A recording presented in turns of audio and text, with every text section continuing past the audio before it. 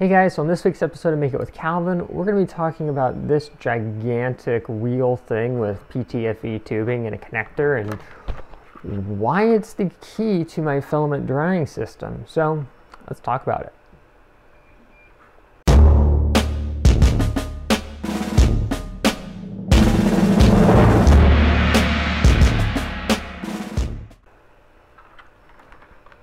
Okay, so as you guys know, I'm somewhat particular when it comes to keeping my filament dry, especially if it's materials like PETG or nylons or even TPU. All three of those, and PVA as well while I'm at it, are all extremely moisture sensitive materials, and depending upon your applications, moisture setup can be an issue. Heck, even PLA that you're running in a dual extruder setup could become problematic if it has too much moisture and it starts oozing out and creating issues.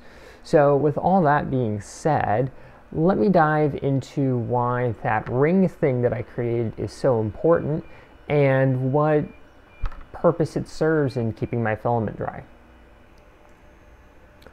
Okay guys, so here's the 3D design of the dehydrator itself. As you can see, it is relatively simple. We have these two panels that are exactly identical, and then we have this guy here which has the fitting for it right there. You can see I've also cut in a thread relief as well. The idea is, I know that 3D printed threads are not always the most accurate, so if you have access to a 10mm tap, you can get it in there, and if the tap has a taper on the end, that provides clearance. This is not a part that needs threading all the way down, so that is fine.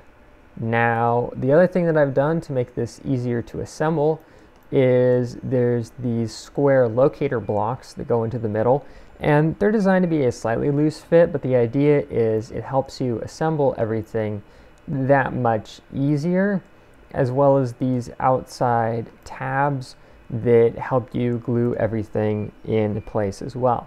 Now, I understand you could put them on the inside, you could even do without them. It's just personal preference having them there, because they do actually provide some level of rigidity as well.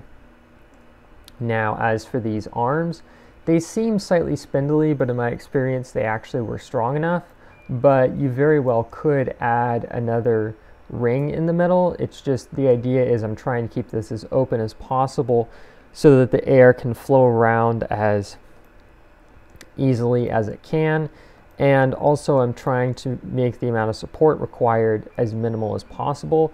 If you really want to, you could probably put a sacrificial wall right there that you could remove, as well as something there, and pretty much eliminate the supports, but in my experience I found that really wasn't necessary. So that's all design considerations for the future, but that is the overall design of this.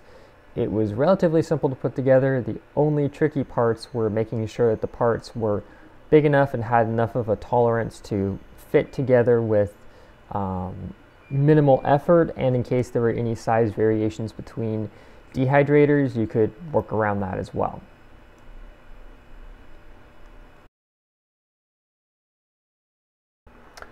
So to actually build this thing was relatively simple. As you can kind of tell, it is 3 separate pieces that were glued together. In the center we have those square locators, which works out good. And then on one side we have one of these PTC fittings that I just ran a piece of Teflon tubing into.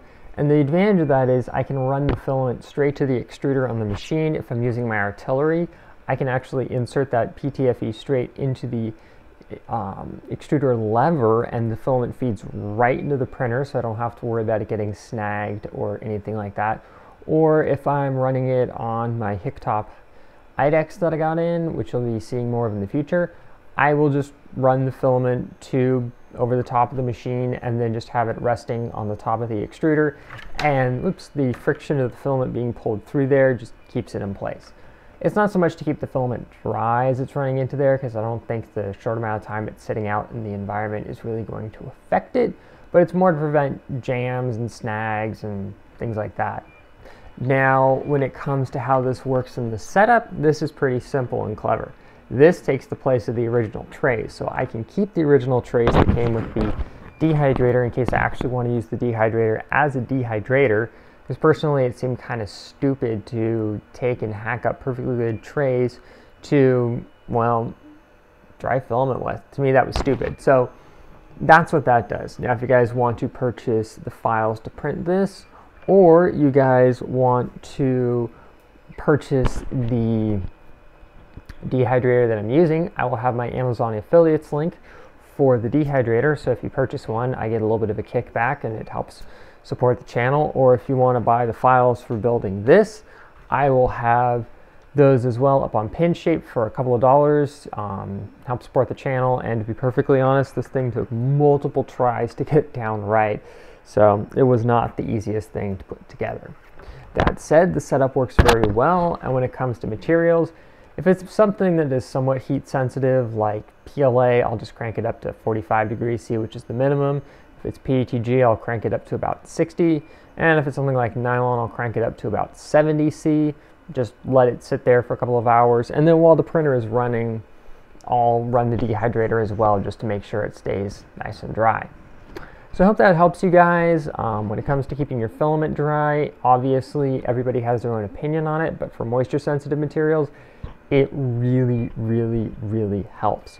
Now what I am planning on doing with this is making at least one more level, so I can actively be running two kinds of filament at the same time through the dehydrator setup on a machine, which would be great, because usually one of them's getting damp because of where I'm at, there's a lot of humidity, while the other one's being dried, and that's just not very efficient. So hope you guys enjoyed, and I'll see you here next time on Make It With Calvin.